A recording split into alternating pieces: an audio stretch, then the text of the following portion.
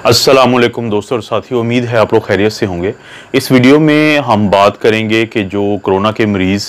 जिनको high blood pressure या hypertension का भी प्रॉब्लम होता है, जिसको उर्दू में हम बुलंद फिशारे खून कहते हैं, तो उनका आपस में क्या ताल्लुक़ है।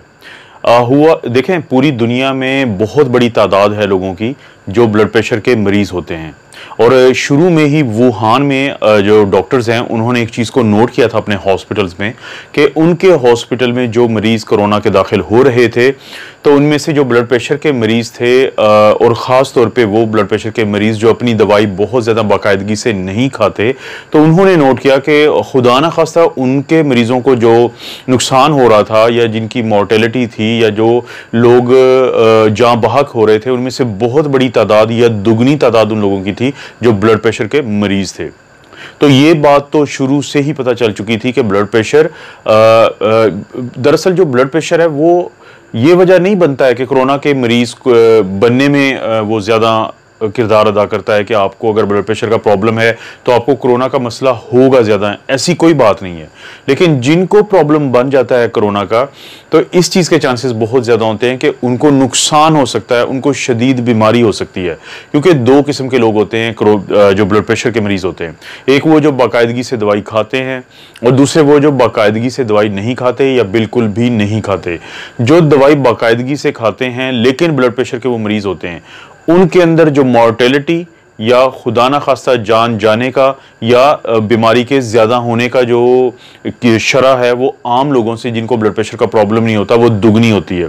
लेकिन वो लोग जो ब्लड प्रेशर के प्रॉब्लम के बावजूद ब्लड प्रेशर की दवाई नहीं खाते, उनमें ये शरह 4 गुना है उन लोगों से जिनको ब्लड प्रेशर का मसला नहीं है, और 2 गुना है उन लोगों से जिनको ब्लड प्रेशर का प्रॉब्लम है लेकिन वो अपनी दवाई बाकायदगी से खाते हैं। और साथ ही एक बहुत बड़ा उस वक्त एक दावा किया जो बाद में अभी वो गलत साबित हो चुका है। वो दावा ये था कि ब्लड प्रेशर के वो मरीज जो एक खास किस्म की ब्लड प्रेशर की दवाई खाते हैं जिसको हम कहते हैं एस इनहिबिटर। एस इनहिबिटर से बनता है एंजियोटेंसिन कन्वर्टिंग एंजाइम इनहिबिटर्स। जैसे बहुत मशहूर दवाई होती है कैपोटेन के नाम से, जिसको हम कैप्टोप्रिल जिसके अंदर होती है, या जेस्ट्रिल है जिसके अंदर लिजाइनोप्रिल होती है।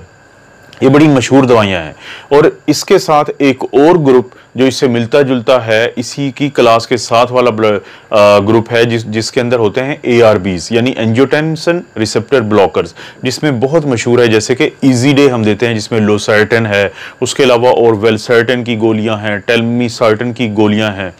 तो सोचा यह गया कि क्योंकि जो कोरोना वायरस है वो जाके ACE2 रिसेप्टर के साथ अटैच होता है, और ये जो दवाइयां हैं ये क्या करती हैं, ये एंजियोटेंसिन कन्वर्टिंग एंजाइम को इनहिबिट करती हैं, यानी वो एंजाइम जो एंजियोटेंसिन 1 को एंजियोटेंसिन 2 में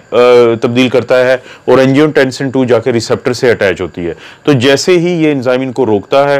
और वो दवाई जो उस एंजाइम को रोकती है, तो इसका मतलब है कि वो रिसेप्टर खाली रहेंगे और ज़्यादा से ज़्यादा वायरस अटैच होगा। लेकिन अब तहकीक ने ये बात गलत साबित की है कि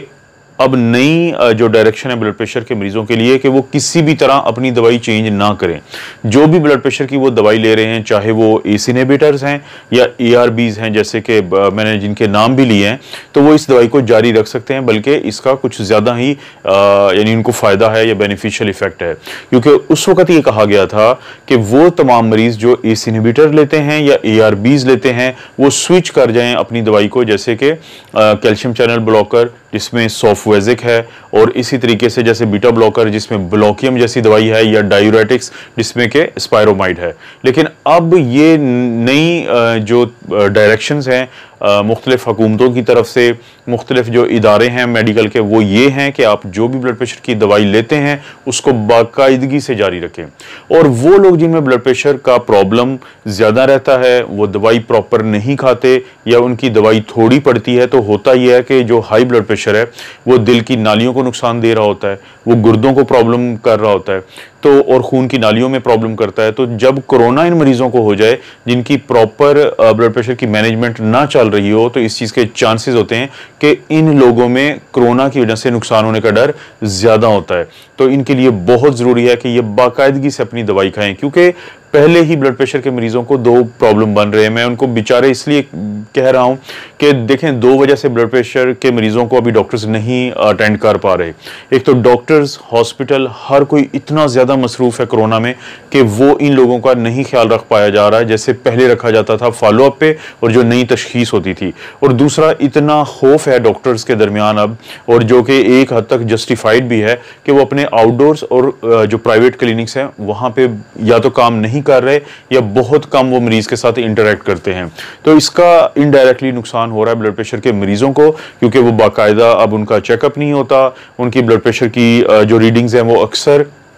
आउट ऑफ रेंज चलती हैं, ब्लड प्रेशर की दवाइयाँ एडजस्टेड नहीं हैं, जिसका अल्टीमेटली नुकसान है। लेकिन इसके साथ साथ जो ब्लड प्रेशर के मरीज़ हैं उनके लिए बहुत ज़रूरी है कि ना सिर्फ ये कि अपना वो ब्लड प्रेशर घर में मॉनिटर करते रहें, बल्कि जो अपनी दवाई है उसको जारी रखें। अब ब्लड प्रेशर के मरीज़ों को एक ख़ास किस्म की खुराक इस्तेमाल करनी चाहिए, जिसको हम कहते हैं डैश डाइट। डैश डाइट जो होती है, इसको हम कहते हैं dietary approach to stop hypertension. यानी उनको क्या करना चाहिए, सब्जियां ज़्यादा लेनी चाहिए, फल ज़्यादा खाने चाहिए, उनको जो होल ग्रेन्स होते हैं या पूरा यानी जो अनाज होता है वो लेना चाहिए, उनको पोल्ट्री की चीज़ें खानी चाहिए, उनको चाहिए कि वो फ़िश खाएं और वो फैट्स की चीज़ों को कम से कम इस्तेमाल करें। और उसके अलावा ये जो ब्लड प्रेशर के मरीज़ हैं इनको चाहिए कि कम नमक इस्तेमाल करें, वो इस्तेमाल करें 2000 मिलीग्राम एक दिन में इस्तेमाल करें और इससे ज़्यादा इस्तेमाल मत करें, क्योंकि इसका उनको नुकसान है। वैसे ही शराब बहुत सारे मज़ाहिब जो उनमें हराम है नहीं पीनी चाहिए, क्योंकि ये भी ब्लड प्रेशर के मरीज़ों को ख़राब करती है।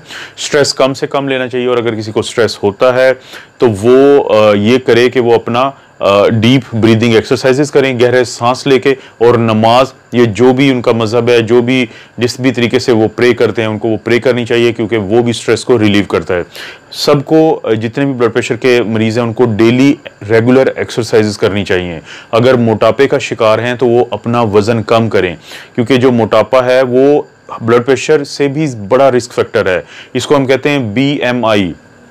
यानी कि जो बॉडी मास इंडेक्स है, इसको कैलकुलेट करने का तरीका ये है कि आप wait in kilogram divided by height in square metres, और अगर ये किसी का 30 से ज़्यादा है तो इसमें बहुत नुकसान होता है कोरोना की वजह से। तो इसके अलावा आप कोशिश करें कि सिगरेट के करीब भी मत जाएं, क्योंकि सिगरेट भी इस चीज़ को बहुत ख़राब करता है। तो अगर ब्लड प्रेशर के जो मरीज़ हैं वो इन चीज़ों का ख्याल रखेंगे तो चांसेस यही हैं कि वो बेहतरी की तरफ जाएंगे, क्योंकि ब्लड प्रेशर के अलावा भी कुछ ऐसे रिस्क फैक्टर हैं जो अब ज़्यादा इंपॉर्टेंट हो गए हैं। जैसे उम्र जितनी ज़्यादा होती है कोरोना का उतना ही नुकसान होता है, वज़न जितना ज़्यादा होता है कोरोना का उतना नुकसान होता है। इसके अलावा गुर्दों की दायमी बीमारी जैसे क्रोनिक किडनी डिजीज़, सांस की दायमी बीमारी जिसको हम क्रोनिक ऑब्स्ट्रक्टिव पल्मोनरी डिजीज़ कहते हैं, इसके अलावा टाइप 2 डायबिटीज़ मेलाइटस और दमा के मरीज़, और सिकल सेल अनीमिया, या वो लोग जो इम्यूनो कॉम्प्रोमाइज्ड होते हैं, जैसे कि जो ऑर्गन ट्रांसप्लांट के पेशेंट हैं, जिनको कोई गुर्दा लगा हुआ है या जिगर उनको ट्रांसप्लांट हुआ हुआ है, क्योंकि उसकी रिजेक्शन को रोकने के लिए उनको